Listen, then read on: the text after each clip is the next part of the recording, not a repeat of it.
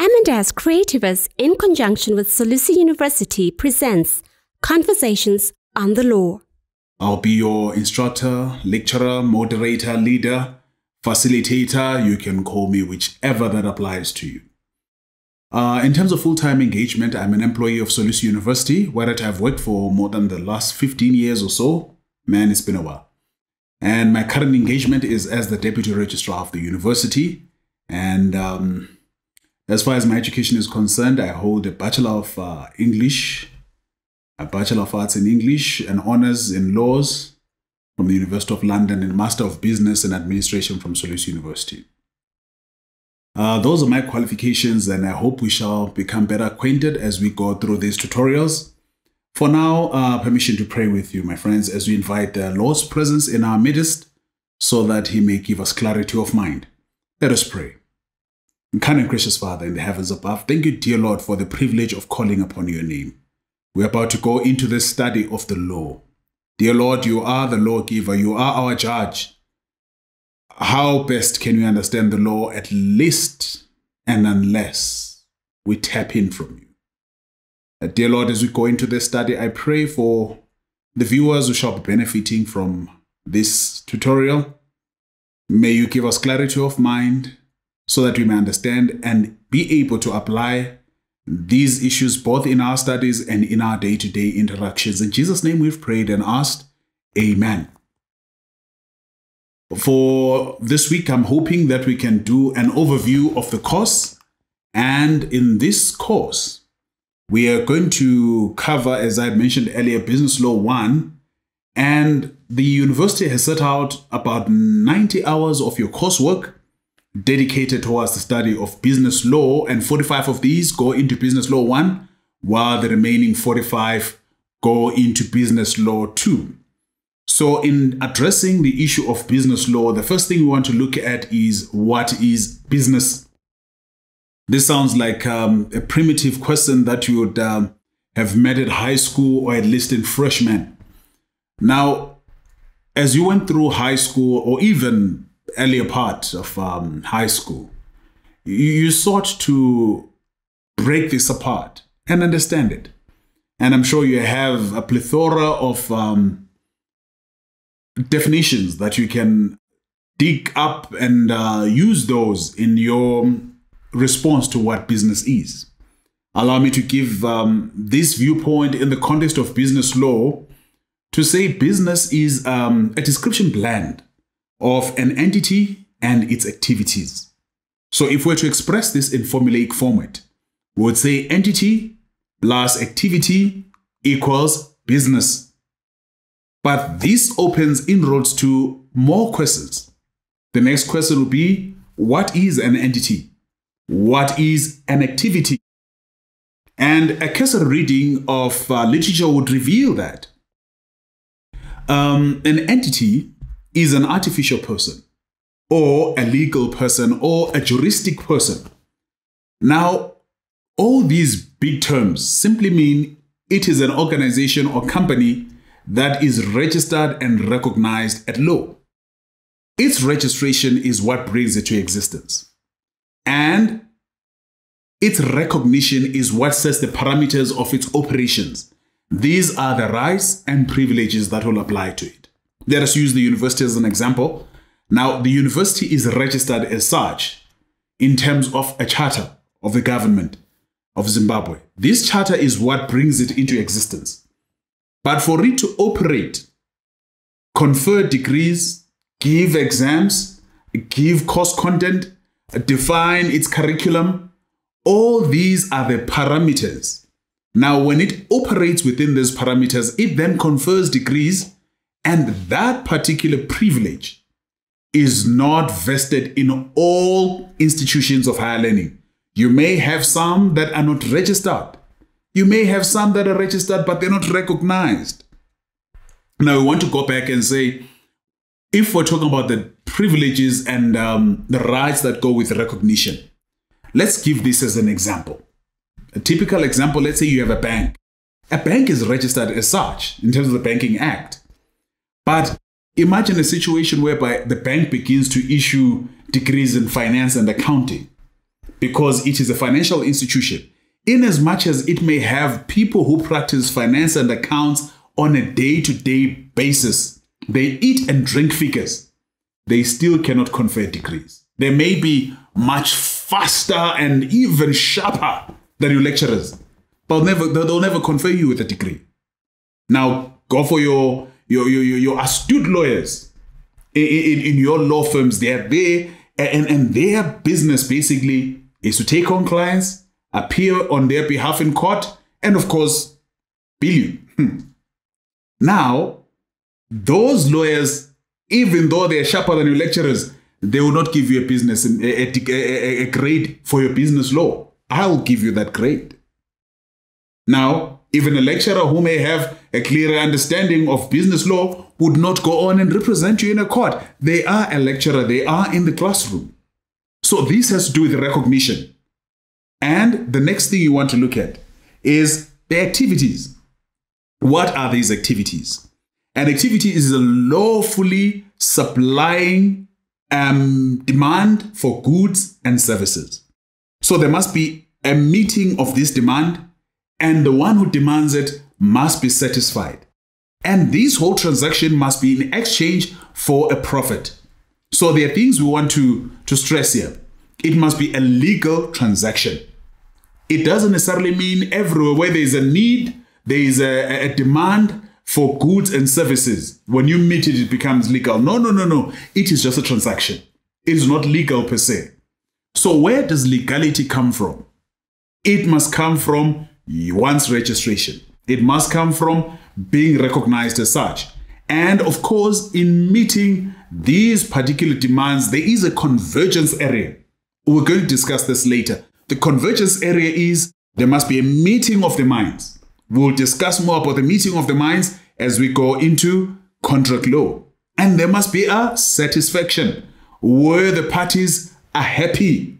And in return for the goods and services, they must, of course, part with value. That is the consideration. So in a nutshell, the activity basically becomes lawfully meeting and satisfying a demand for goods and services. We shall go into this as we realize that not all transactions are legal, even though they may meet and satisfy a demand. These are things that we cannot run away from. But let us exert more energy looking at business entities in greater detail.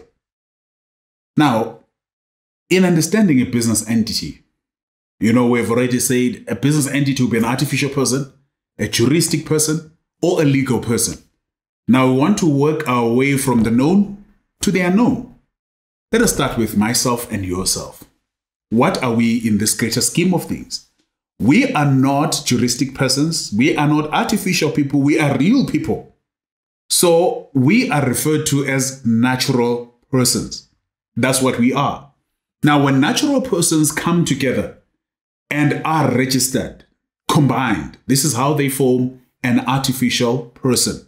They form a juristic person who has a right to hold property, who has a right to sue in their name and be sued in their own name as well, who has a right to even supply and deal in business as per the registration papers and the recognition they hold.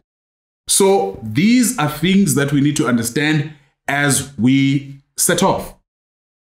Now, these people who can come together and form this an artificial person or this juristic person, it is not an open-ended number of people. First of all, I can think of their age restrictions that are prescribed at law. People below a certain age cannot become members of a corporate body as shareholders. Secondly, people of a certain standing cannot even enter into business transactions. They may be proscribed on grounds of being vagabonds. They may be proscribed on grounds of some misdemeanor in business practice. So you could have a situation where someone is banned or someone is restricted by law to hold certain offices because of their standing before the court. You could have a situation whereby maybe thirdly, There are certain industries where business is limited to people of certain nationalities. These are your affirmative action kind of decisions. So where the government has decided that certain people will be allowed to trade in this particular industry. So it is not an open-ended kind of scenario that when I think about it, I'll just do it. Whatever comes to mind, that becomes my next business. It doesn't work that way. Now, for all these businesses to come into existence, their birth certificate, their mother, the parent act that brings them into existence is the Companies and Other Businesses Act of 2020. What I've decided to summarize as COBIA 2020 for ease of reference. This is the instrument that gives birth to business entities, which are also known as juristic persons. Now we also want to look at the examples that come from this parent act. First of all, you can give birth to a company. Secondly, a private business corporation. Thirdly, a syndicate. Fourth, a partnership. And lastly, an association of persons that has a business character. You shall discuss these in much depth in business law 2. Now, the Parent Act, COBIA 2020, also brings about an avenue for other laws to come into existence. It doesn't contain all the laws, but when you look at it, it will show you that the law is an interplay of other laws. For example, Section 21 and Section 248 of COBIA 2020 mandates that in the Articles of Incorporation, these are the documents that basically bring the business into existence. This business must have a place of operation. And the technical term for this is domicilium. Domicilia, like that's Italian, where you reside, where you operate from. So when you're going to find that in your contracts, your standard contracts, you find words like domicilium, executandi, sentandi, and all that stuff. Now, what that simply means is that this is the place where you're going to receive your legal correspondence. So when you are in this business, you should have a place of operation. And what does having a place of operation mean? If you're operating in a town, which is the logical place to situate your business, maybe the most expensive, but it's the logical place, that's where business operation takes place. This now gives leeway for the municipal bylaws to come into existence. Not only do the municipal bylaws come into existence where you have to pay the rates for water and refuse collection and things like that, you may find that you have to own property. So when you own the property on which you operate, now property law comes into effect, or land law in other words. So in terms of the property law, for you to then own that land, it must be registered as such. You must hold title to it. And where you're not holding title, you may be renting, as most entities tend to rent. And if you are renting premises as someone who's leasing, that is still an interest in the property, and that still leaves us in property law. You could have a situation where you're a startup, you go and bank up with your uncle, your aunt, or your parents, you buy a little small corner, that's where you're operating from. You are not leasing. In that case, you are a licensee. You've been licensed to operate from there. So when you are operating as a licensee, there are laws that come in there, and the contractual laws, agreements that apply will always revive and subsist for the duration of the contract. And of course, there's disposal of the refuse that you have to look at. And you may also look at situations on, depending on what kind of industry you're into. If you're manufacturing hazardous chemicals, there's the Environmental Management Act of 2005. Those will come into play. And of course, the tax laws. If you are to continue to operate and be recognized as a registered institution, there are tax laws that you cannot run away from. Company tax that you have to pay. If you are operating on a far removed place, there is land tax that you'll have to pay. For example, we are operating Solusi University on a farm. We have to pay the land tax. And there are, of course, the statutory returns that we shall be looking at later on that you'll have to return so that you are compliant as far as your employees are concerned and as far as your operations are concerned. Now, let us look at some of the issues that can come up as you look at dealing with people under the COBIA 2020 and the exceptions that will apply to them. In your business management principles, I think it's, is it Management 155? You must have done, in your introduction, when you look at that basic interpretation or description of what management is, and came to the conclusion that management is achieving goals through people. Now, you must have gone on to discuss the 5 pillars of management. I remember memorizing them and reducing them to block. I'll also recommend that as you go through business law, find ways of, abbreviating some of these things so that you understand them. There are some terms that are unique to a field of study that you cannot avoid. You just have to know them. So in management, we say there was block. P for planning, L for leading, O for organizing, was it C for control. So when you go into management and you apply block, it's either you're operating at the planning stage, leading, organizing, or controlling. Now, as you looked at this, the issue at the end of the day was you're trying to manage people. So this is where your human resources will come in. But in COBIA 2020, there are basically 3 types of people that you're going to find. First of all, there's the entity itself that seeks to manage these people. And in the groups of these people, you're going to find that there are other service providers. These are suppliers. Now, the suppliers are not necessarily your employees. These are people that you deal with on a contractual relationship. So these two, yourself and the suppliers, are under the ambit of COBIA 2020 because you are equals. So COBIA 2020 regulates how you're going to operate, and it also does recognize that there are some people that you may interact with as suppliers, but who would not necessarily be covered by COBIA. They are an exception, like the government. So if you are going to be having tenders with the government, COBIA 2020 might not apply. You may have to look for another instrument that would apply.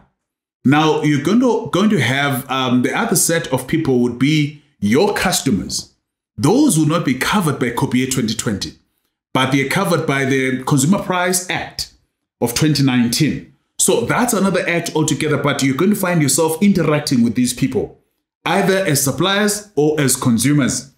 And within your entity, you're also going to have a separate set of people that you're going to deal with, and these are your employees. They may be directors, they may be section managers, they may be ordinary members of staff. In dealing with these, you're going to have to look into the Labor Relations Act of 2006 and even other statutory instruments that come into play. Now, particularly as you come to the issue of operating your enterprise in a business sense, managing people and achieving things through people, whether they are suppliers or whether they're consumers or they are your employees. There are regulations that apply and you cannot wiggle your way out of them. Some of these are the mandatory statutory tax deductions, such as pay as you earn. Now, if you are an employer, you'll just have to deduct pay as you earn. And these are monies that are channeled towards the state coffers. And if you are running a shop, for an example, you're going to have to deduct the value-added tax. You always add that to every price that you're going to levy upon the consumer. Why? Because those are the laws of the state. And before you even leave your employer-employee relations, you're going to deduct levies like your AIDS levy and your social security deductions. All those are deductions that apply. And for those of you who will be taking human resources, employment law, you're going to find these and you'll bump into them. And even some instruments can be, even though they are not at a legal level, you can also have them internally, like your disciplinary codes in terms of Is it Section 101 of the Labor Act? Those are going to be internal.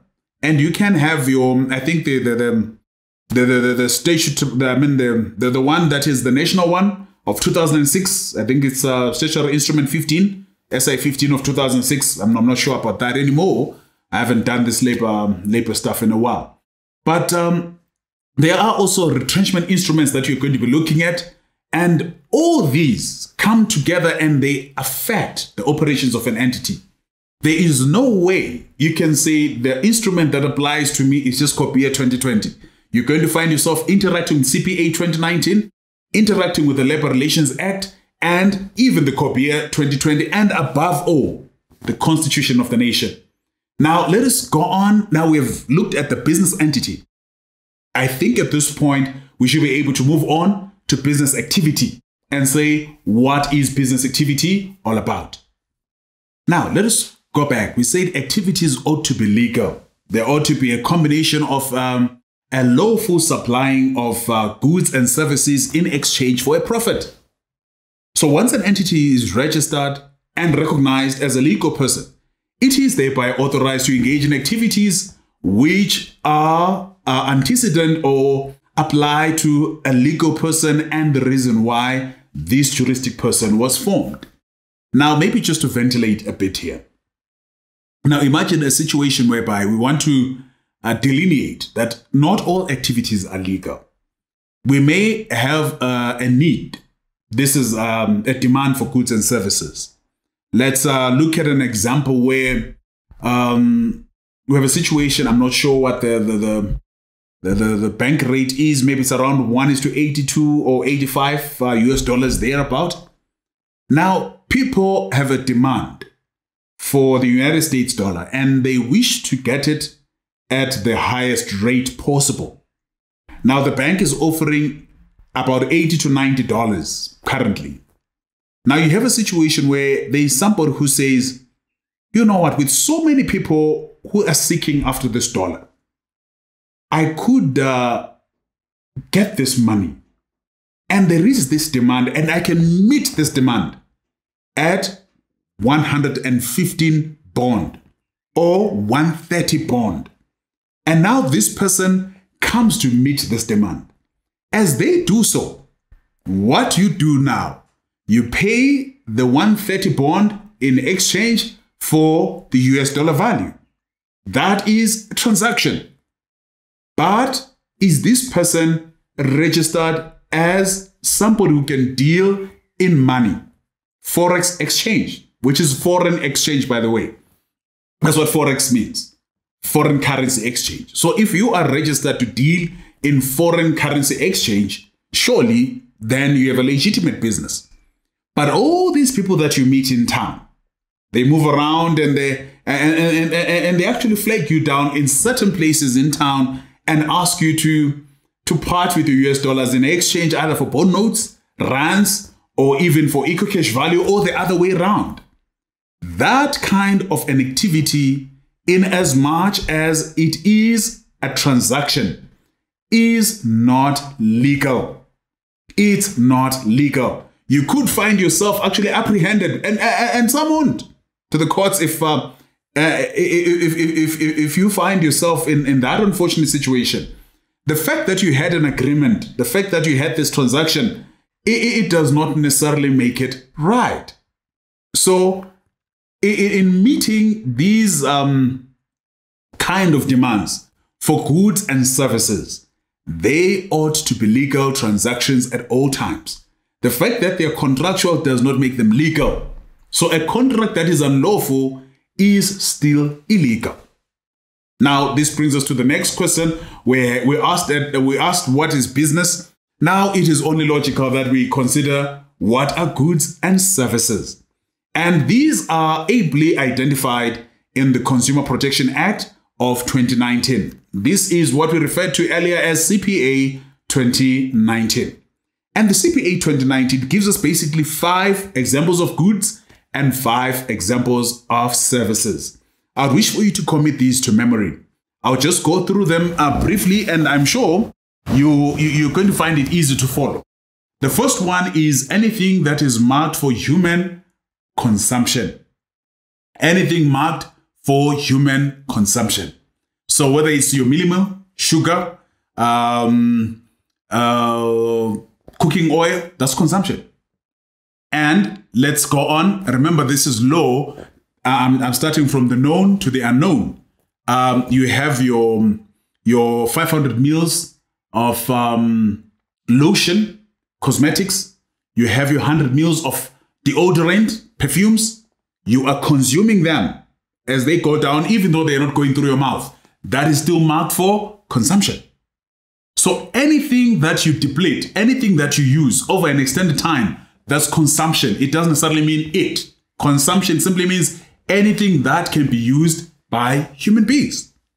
And B, any tangible product not referred to in A, including any medium on which anything is or may be written or encoded. So anything on which we can write. What can we write on? For example, typically we write on paper. So if you were to access my notes and I've printed them out, spiral bound into a lovely book, guess what? I have written it on a tangible medium. And when you take this, it is a good. If you pay fees and the university provides modules, that is tangible. It's a good. Let's look at another example. Anything that it can be encoded into. So if we can encode and we want to encode onto, for example, a cell phone. If you can type onto your cell phone, you're encoding data. If you can take photos, you're encoding data. If you can record a voice audio, you're encoding data. Motion graphics, you're encoding data into it. If it is marked, it is tangible. We can hold on to it. We can feel it. It is palpable. It is a good. And at point number 3, any literature, music, photography, motion pictures, games, information, data, software, code, or any other intangible products written or encoded on any medium or license, and such intangible projects are considered as goods. Allow me to just skip through this one. I'll come back to it and give more detail on it. Let's go to number 4, D. A legal interest in the land or any other immovable property other than interest specified in sections 3, subsection 5 of the CPA 2019. Now on legal interest, I explained this earlier, but I want to just run over it again.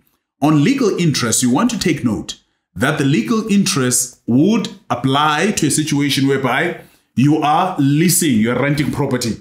That is considered a legal interest.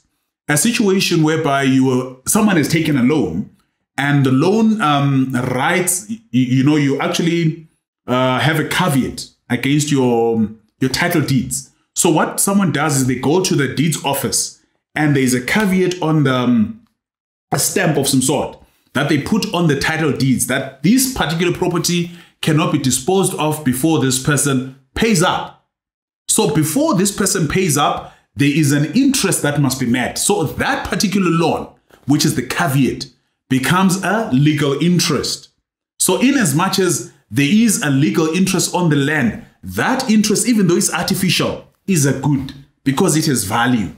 And in E, we have gas, water, and electricity. You'll notice that these are utilities. And even though they are utilities, they are still a good. They are consumables, but they are a good. Now, allow me to then go on to item C as promised, and so that we can delve into intellectual property, which I think is much more interesting. Now, let us revisit item C under the goods. I'm sure you've noticed that the classification of goods is so broad that almost everything can fit in there, whether it be tangible goods or intangible goods. Now, item C would be of particular interest to those who are into IT or content creation. Now, you'll notice that in your content creation, you would have a software. But your software is made up of different codes, various codes. Now, your software like your Windows 10, your Microsoft Office, It could be your Premiere Pro or any software you have. There is code that runs behind that software. Now, the software is licensed, but the code is not necessarily licensed. So you could have a situation where a software producer comes up with a software which has been developed by various programmers doing their programming work, whether in Java or in C++, whatever system they're using, or Charm. Now, when these programmers come together and they put all this thing together, a software is what is going to be licensed. Now, the programmer who may not have produced the entire software has a risk. The risk is you produce a bit of the software and you have no claim to the software, as it were. Now, what should happen is you need to make sure in your information systems, which you're going to cover in INSEE 200, you keep this at the back of your mind. As the business player I am, how am I going to protect myself? How am I going to protect this code that I've done? And for you to protect that code, it is imperative for you to then patent it so that it is known that this is particularly your code. This is your work. It doesn't immediately come to mind, but I remember a couple of years ago, there's a case that was in the courts for a long time in South Africa, where the gentleman who, I think he developed the code, the please call alert for the phones or something like that. And that gentleman was not paid, and there was a dispute about the monies that were supposed to be paid and, and all that stuff. So you want to guard against that when you are in content creation. And in the Zimbabwean context, in spite of, regardless of the Consumer Price Act, Consumer Protection Act, you also want to look at your acts like the Intellectual Property Act of 2001, as read with other appropriate enactments, such as the Trademarks Act of 1975, the Industrial Designs Act of 2001, as amended, I think, in 2002, if I'm not mistaken. But I'm sure you get the point. The issue is acquaint yourself with all these acts that are going to protect your goods and your content creation to make sure that everything you post, it takes time, it takes energy, it takes years to learn and acquire some of these skills. You need to be appropriately remunerated for all the work that you put in. That is the work that is in your hands. And even as you go and look at these goods, surely, you ought to benefit from that. Now let's roll over to services. The services are also covered in the Consumer Protection Act 2019. And basically, it is the rights or benefits provided under an agreement for the performance of work, whether with or without the supply of goods. Underscore this, with or without the supply of goods. What this immediately brings to mind is that service is independent of goods, but goods are dependent on service. Now let's go back to communication and academic writing. Remember, in your research work, even in methods of research, there is the independent and the dependent value. So when you're looking at the independent and independent values, the independent and dependent values, what is independent is that thing that remains constant regardless of what happens. What is the dependent value is the item that changes whenever the independent one moves. So the dependent one leans on the independent one. I hope I have managed to give you a refresher. So when you go into your research, whether you're doing undergrad or postgrad, the concept still applies. When you're doing your master's research, your independent values are those things that they can change regardless, and things go with them. And even when they are changing, nothing happens to the dependent values. They can do so on their own. But the dependent values cannot remain the same. Whenever there is a move, a change in the dependent value, the independent value, the dependent value is going to follow suit. It always tracks and follows it. So when you come to goods and services, the services are independent of goods and goods are dependent on services. So in your production and operations management, this is what you're going to cover. It's a course you're going to do later on for some of you. So what it means is that when goods are being produced by the entity, by the business organization, they are being created and they are going to be held as inventory. So from the point of creation to inventory, they are still goods of the organization. It is only as they are moving from the organization to another supplier or from the organization to the consumer, that kind of movement hinges or rotates or is mounted on a service provision. So these goods cannot be converted from inventory to cash without a service. I hope this makes sense. I hope it makes sense. So the point to note is that services are independent and goods are dependent.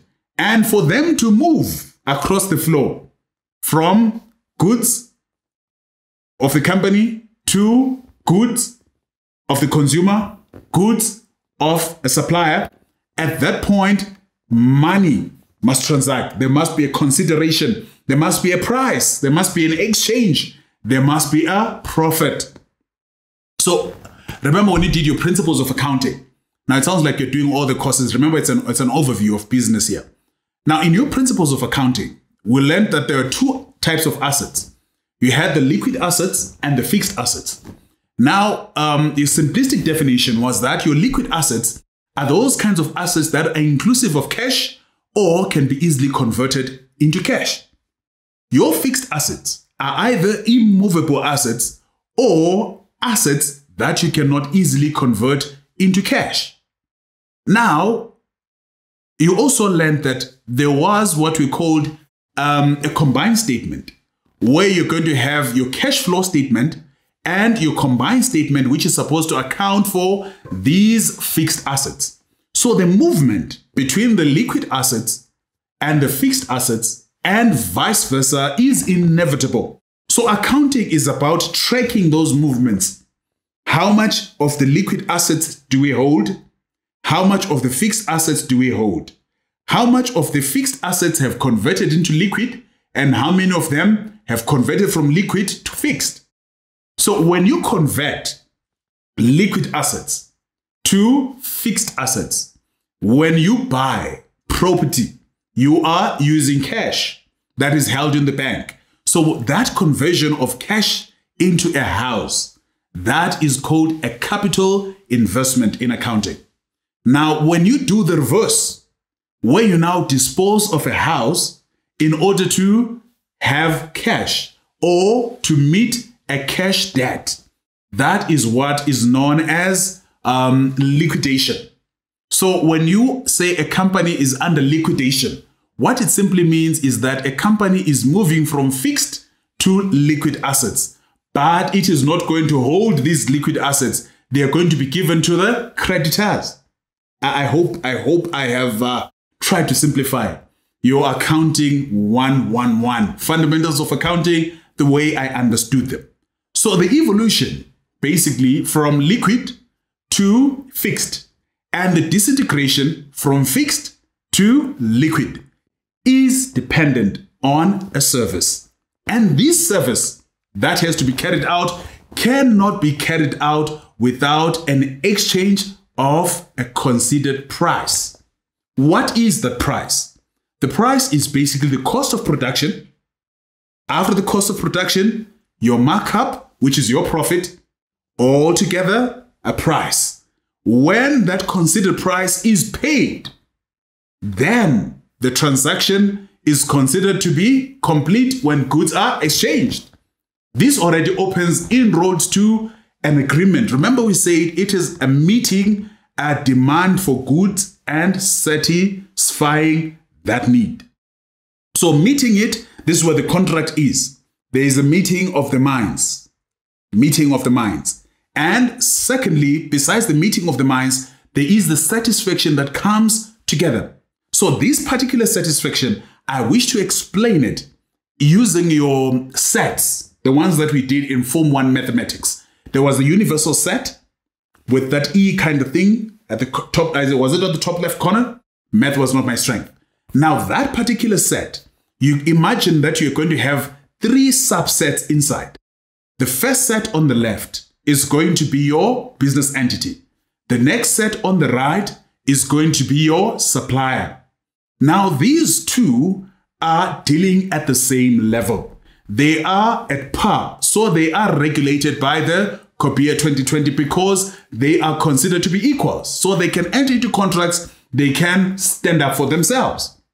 Now, where these two sets meet, that is the convergence area. Where they meet, in that convergence area, that is where your contract comes in. That is where your agreement comes in. That is where the meeting of the minds is. That is the area of assessment as far as satisfaction is concerned.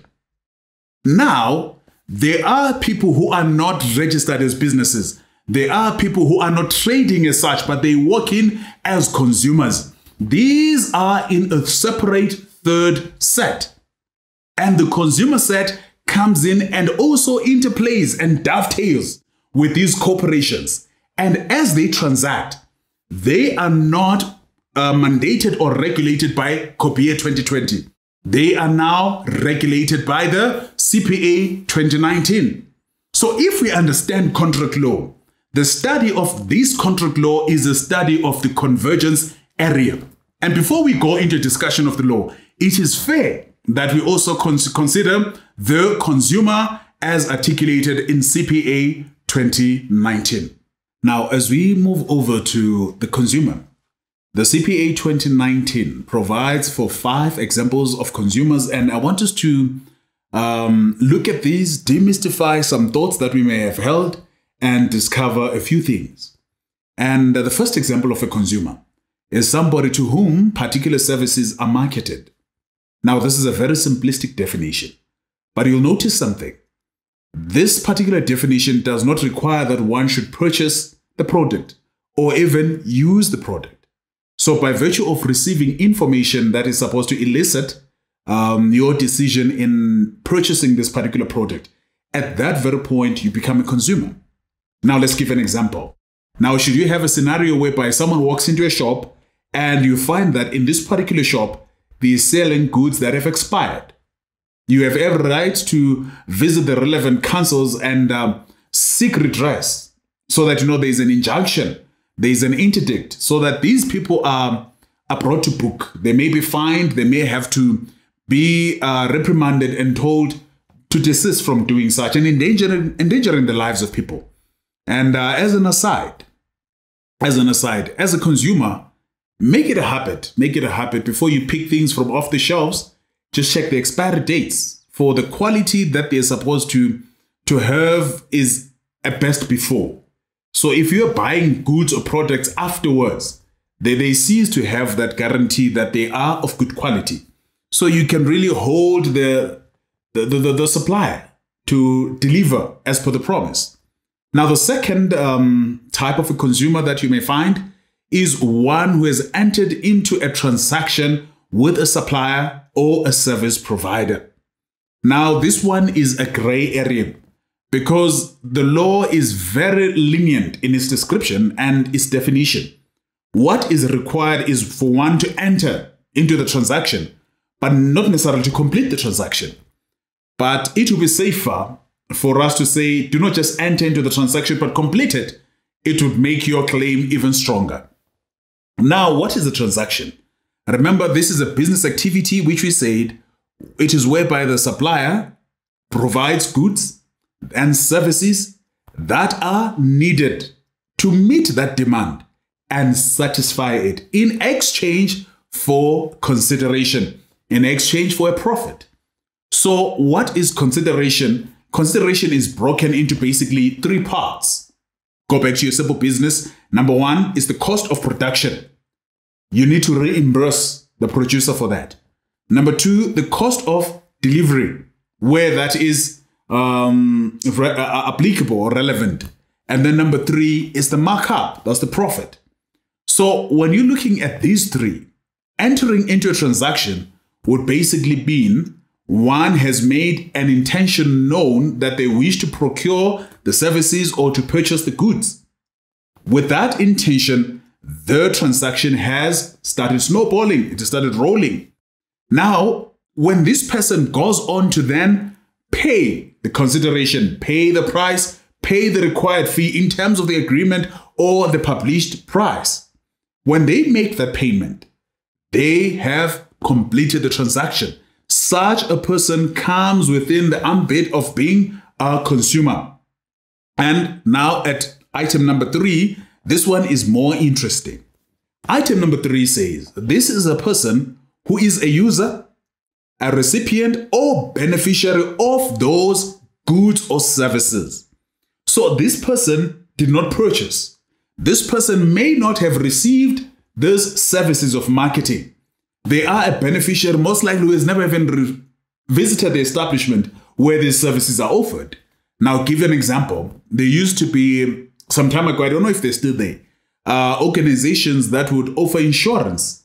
Now, where you can save up and make deposits towards university or high school tuition for your children. And at the point when these children reach that age, they become eligible to claim as beneficiaries.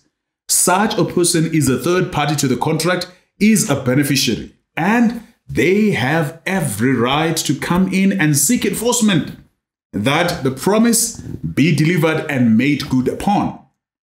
Now, let's try item number 2 as an example of item number 3 as well. Now, the second example, let's look at a situation where you have received a gift, and this gift may be a cell phone or a laptop. And as you are using this particular gift, it so happens that it malfunctions. As it malfunctions, catches fire, damages some goods of yours. The fact that you didn't purchase it in person does not preclude you from claiming reimbursement or even replacement. By virtue of being a beneficiary who has received it as a gift, you are within the ambit of the law to claim restitution. Now, let's look at the last one. This one will blow your minds away.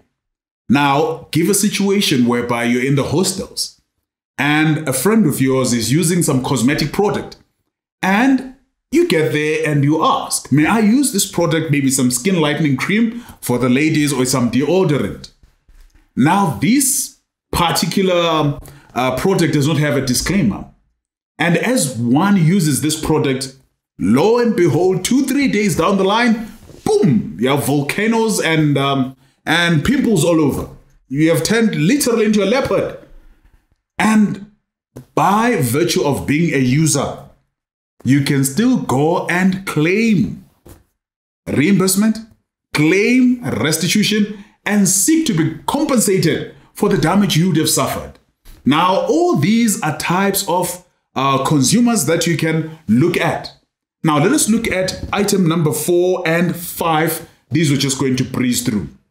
On number 5, it's someone who purchases or offers to purchase goods or services supplied by an enterprise in the ordinary course of business.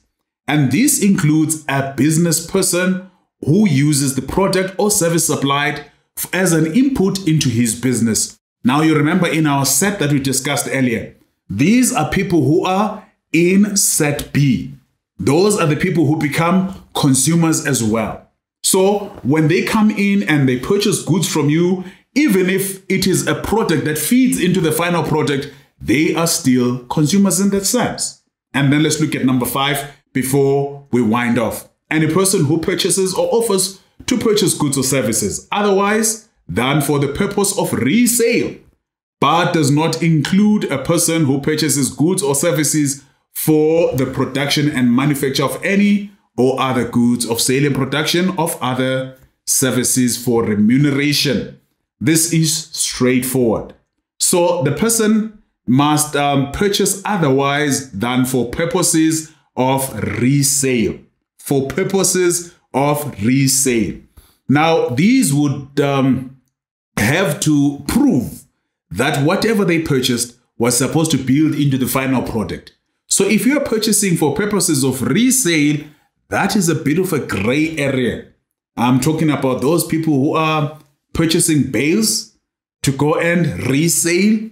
Should you purchase it and it's all neat up and closed, and you discover all shirts are half and the full trousers are 3/4 or whatever you thought you were supposed to purchase?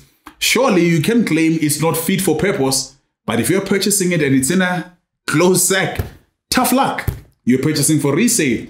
So I'm not sure what you think about that. Let's discuss it a bit, and let me hear what you have to say in the comments below before we wrap up. Now, my friends, having come this far, let's wrap it up. What have we submitted so far and hopefully land and we're taking away? First of all, we have sought to have an overview of the course Business Law. And we've looked at the first part of this title, this business. That's what we have been looking at all along. And next week, hopefully, we should be looking at, in our next installment, on the law. Now, put together, business and law, that's what we'll be looking at, hopefully within the next 7 days or so. Now, thereafter, at number 2, we sought to investigate what is an entity. And this is where we looked at, if you remember, COBIA 2020, that's the parent act that brings every business into existence in Zimbabwe. It is also the kind of act that would otherwise give it status of recognition and parameters of operation. So, except of course for some of those entities that may be exempt, that would not be covered under COBIA 2020. But for the purpose of our study, we're just confining ourselves to COBIA 2020. And the businesses that you'd find here, those be like your public companies, private companies, cooperatives, or even any other cooperative that is analogous to a business in terms of its practice and the way it transacts. As long as it's registered, it will come under that. And number 3, we looked at goods. And on goods, this is where now we looked at the Consumer Price Act for the definition of goods. And there were very interesting issues we looked at.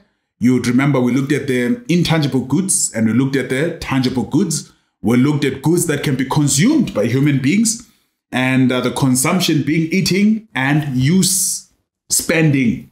Anything that you can consume in any figurative term becomes a good. So I hope you should be able to remember these and even apply them in an exam situation and identify them. Now, the other thing that we also looked at besides the tangible and the intangible goods, we also looked at the aspect that the goods are dependent on services and services are independent of goods. So while we did not delve much on these services, we are going to look at these when we go into contract law. Now, our services are what act as a bridge that help the goods to metamorphose, to morph from being liquid to being fixed assets. And we call that capitalization, a capital expense. And for them to move from being fixed to being liquid, that's liquidation from your accounting terms. So that's what we looked at. And lastly, we also looked at a consumer. And this we covered, this one is at least more recent, you should remember that. On the consumers, we covered the 5 types, and they're also covered in the Consumer Price Index. Sorry, the Consumer Price Act, the Consumer Price Act. Now, of all these items that we have looked at, may I submit to you that this was just an attempt at defining business, an overview actually of business. A study of this course, you're definitely going to need a minimum of 4 years. 4 good years just to study what business is. And we have had to try and compress it into 1 hour, just an overview. And I hope it has been helpful.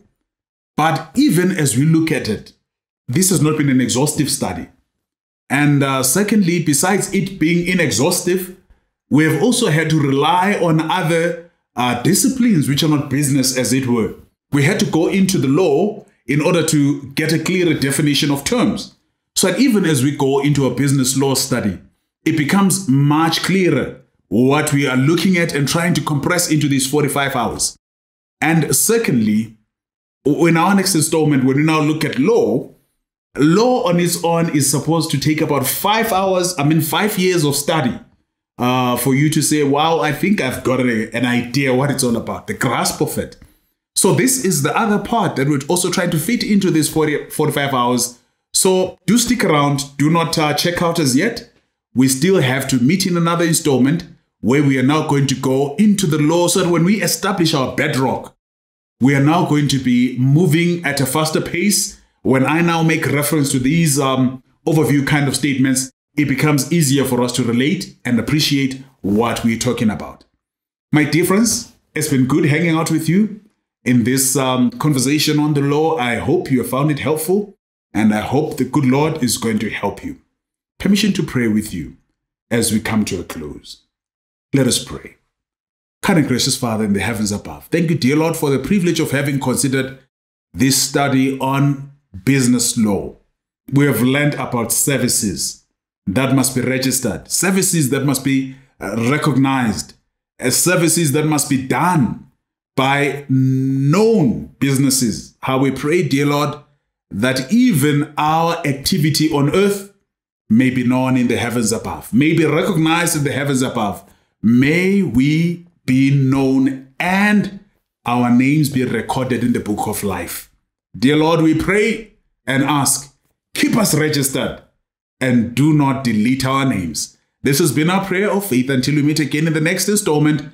Bless me, bless the viewers, and bless the students. In Jesus' name we've asked and prayed. Amen.